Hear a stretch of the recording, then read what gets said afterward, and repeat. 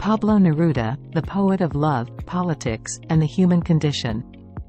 Pablo Neruda, born Neftali Ricardo Reyes Basalto on July 12, 1904, in Parral, Chile, was one of the most celebrated and prolific poets of the 20th century. His poetry, characterized by its lyrical beauty and passionate engagement with the human experience, transcended borders and languages, making him a global literary icon. This comprehensive biography delves into the life, work, and enduring legacy of Pablo Neruda, spanning approximately 1,500 words. Early life and education. Pablo Neruda's early years were marked by a deep connection to nature and a fascination with literature. Raised in Temuco, a city in southern Chile, he grew up surrounded by the stunning landscapes of the Andes and the Pacific Ocean. These natural surroundings would later influence his poetry, infusing it with vivid descriptions of the Chilean landscape. Neruda's love for poetry began at a young age, and by the time he was 10, he had already started writing his own verses. His education was marked by both academic achievement and personal tragedy. He lost his mother to tuberculosis when he was just 13, a devastating event that would shape his poetry and emotional landscape. Early poetry and adoption of a pseudonym. In his teenage years, Neruda adopted his now famous pseudonym, inspired by the Czech poet Jan Neruda. This choice allowed him to continue his literary pursuits discreetly, as his father disapproved of his son's poetic ambitions. Neruda's first collection of poems, Crepusculario, was published in 1923 when he was only 19 years old.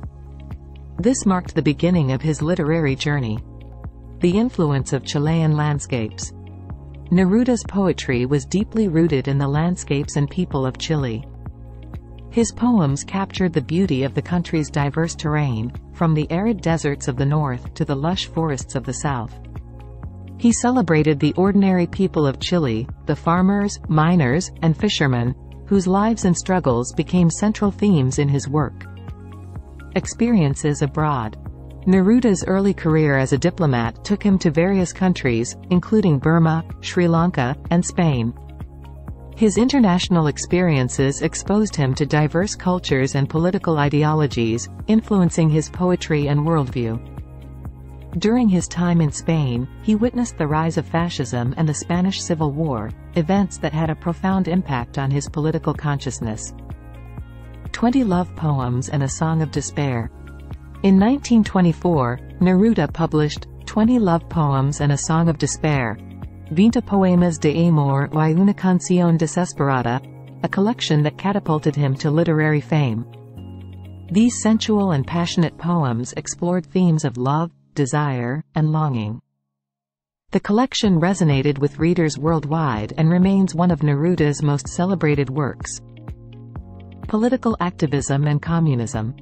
Neruda's experiences in Spain, where he witnessed the brutal suppression of the Spanish Republic by Francisco Franco's forces, deepened his political convictions.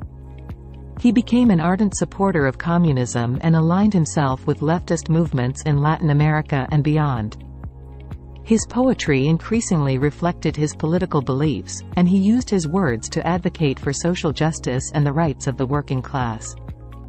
Exile and Canto General. As political tensions rose in Chile, Neruda's involvement in left-wing politics drew the ire of conservative forces. In 1948, following a change in government, Neruda went into hiding to escape persecution. During this period of exile, he embarked on a journey through Latin America that inspired his epic work, Canto General.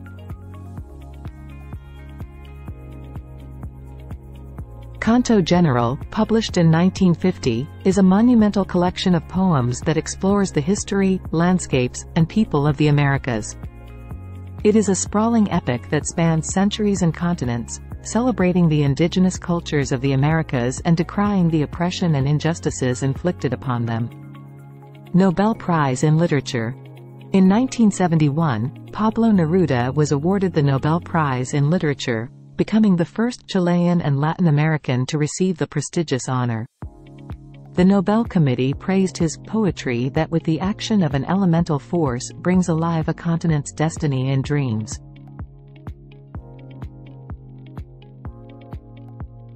Return to Chile and political engagement.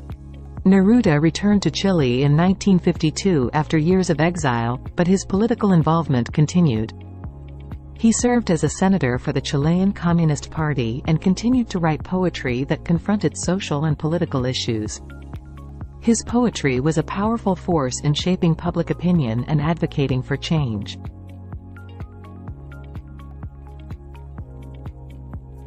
Pablo Neruda's life was marked by a deep commitment to his art and his political beliefs.